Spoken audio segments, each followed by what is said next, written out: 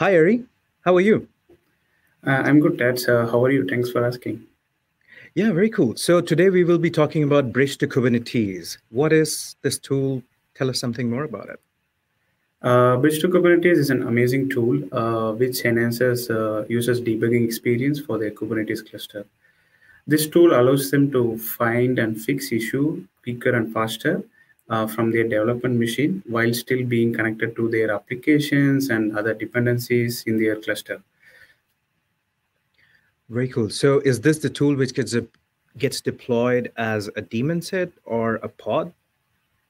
That's a great question, Tats. Yes, yeah. Bridge to Kubernetes deploys a remote agent in users cluster, which acts as a tunnel between the development machine and the cluster, where that makes the communication more seamless.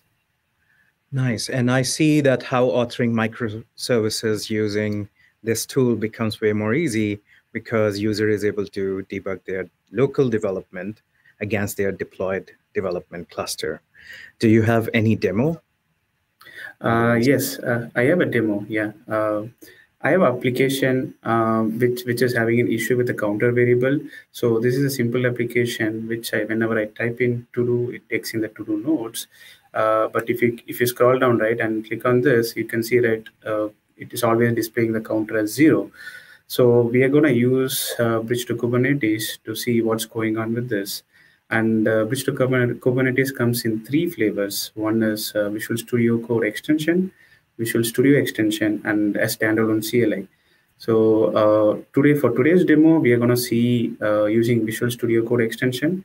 Um, I'm going to open Visual Studio Code on my screen here, and then go to the extension tabs. And then if you type on Bridge, it's going to pull you up the extensions, and you can already see it's already installed in my machine here. So whenever you install this extension, there are files and binaries which will be downloaded automatically in the background, which enables you to use Bridge to Kubernetes. And also for Bridge to Kubernetes to start with, to see into this issue, we're going to use Bridge to Kubernetes configure menu. So press Control Shift P, and then I can zoom in here if you guys want. So you're going to click on Bridge to Kubernetes configure, which is going to take you to through four steps. Step number one is nothing but it's going to connect to your cluster and then pull all the services which belongs to the namespace. So I'm going to pick Stats API here, and the second step is to input your port number, which is nothing but the port which is going to run in your local for this application.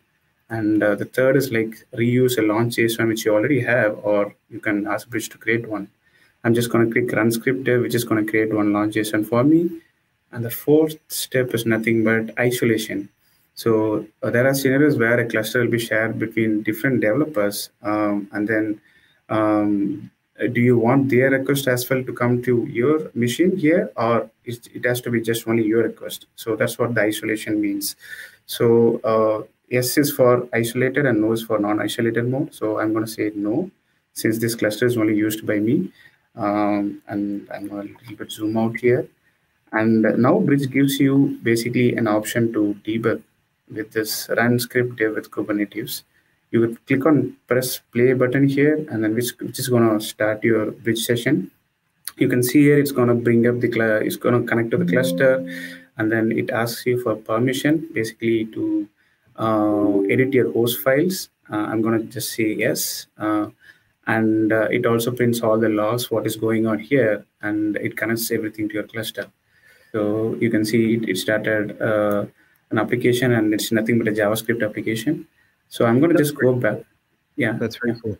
I can see how you're running your stats API, which is your deployed application, a JavaScript application, into your cluster. And now, after using this tool, you are going to attach and debug this issue. That's awesome. That's right. Yes, right. Like when I click on now, it's going to give me the debug point here. Let me zoom in a little bit here so people can see what's going on.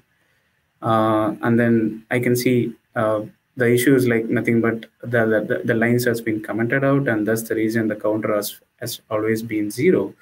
So seems like someone has commented it out and I was not aware of it. So I'm going to uncomment this out. and then see what's going on. So let me uncomment out, save it, and then I'm going to restart the application. This is not going to re-establish the connection again because the tunnel is only once, and you can still develop on top of this.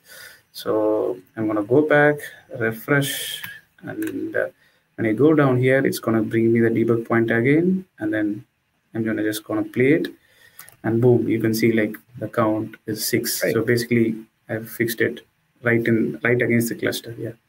Wow. So all the heavy lifting is done by Bridge to Kubernetes at the background, and user can simply just focus on their microservices deployed in their development cluster and just debug it through. Very impressive. So how do we find out about the resources available and the contributions folks can make into this tool? Yeah, it's an open source tool.